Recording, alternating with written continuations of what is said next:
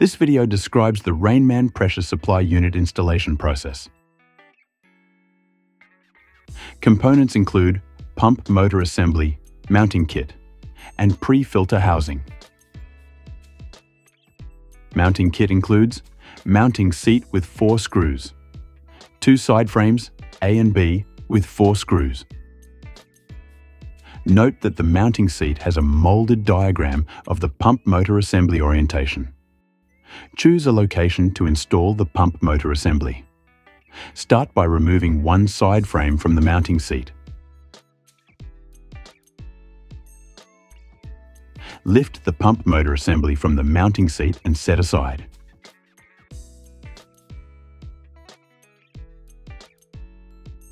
Pre-drill all 4 holes and fasten the mounting seat into position using the 4 screws provided.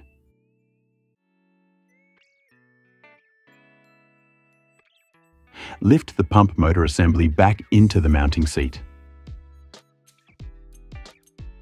Secure the side frame that was removed with the 2 fixing screws.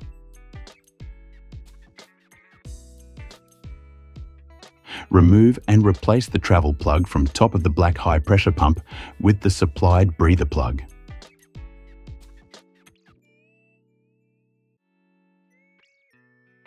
Once the RO unit is installed, connect the black high pressure hose to the compression fitting located at the top of the black high pressure pump. Tighten with the use of a 16mm and an 18mm spanner. Choose a location and install the pre-filter housing bracket using the 4 screws provided.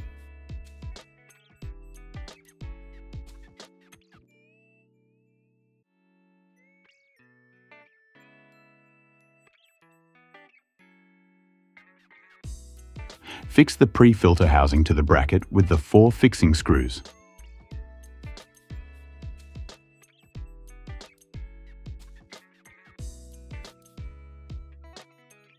Using the pre-filter hose provided, cut to length, connect the one end to the output of the pre-filter and the other to the high pressure pump.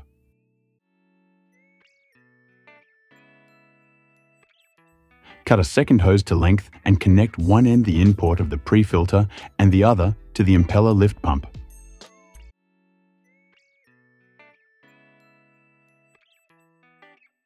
This completes the installation of the pressure supply unit.